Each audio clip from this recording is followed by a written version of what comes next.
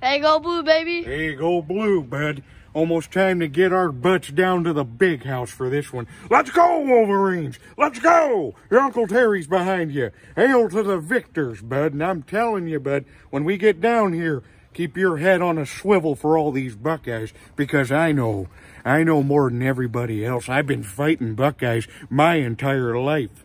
I used to siphon gas out of Woody Hayes' car on recruiting trips in Michigan, so he had to walk his butt back to Columbus. Go blue, baby! I'm telling you, bud, we're coming. I've been wreaking havoc on the Big Ten for years, bud. For years. They had Nick Saban up there in East Lansing. Well, I had to get rid of him. I walked up to him right there. I said, hey, Nick Saban, great job head coaching here.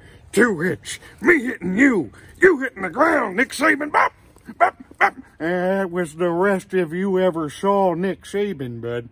I've been fighting to get these old Wolverines back to #1.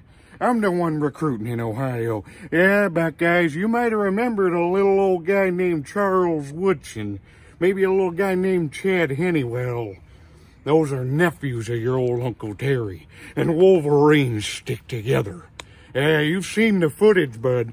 The 70s footage. You've seen it. Yeah, I've seen it. Oh, yeah, they're tearing down the banners on the field, and I'm out there swinging on them, bud, looking for the Buckeyes. Come on, Ohio versus Michigan. Come on. Oh, you want to see the game? Let's get the fight going. That's what we used to do, bud. I'm no stranger to this stuff. Me and those old Harbaugh brothers, oh, we used to get cooking down there in Ann Arbor. We'd bomb around, you know. Hit the Burger King, getting a couple fights there. You know, Jim Harbaugh, old pal of mine, but hell, we used to hang out in his old apartment there. He had an apartment there, and right there he had a pet ferret. That's right. That's right. Jim Harbaugh had a pet ferret named Wolverine. Kooky stuff, but he's a kooky nut, but he's a damn football savant. This guy's seeing angles and throwing footballs. I knew he had it in his heart, bud. I know Michigan. Hell, Bob Ufer and I, we used to hit the bars together. Bob Ufer's wife made this hat. That's what I'm talking about. Jim Brandstander is a man. I have his telephone number. It's on my cork board, bud. I'm telling you, go below.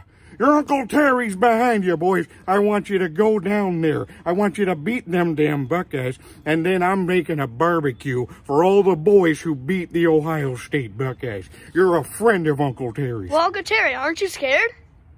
I'm never scared of a Buckeye. Hail to the victors, bud. Go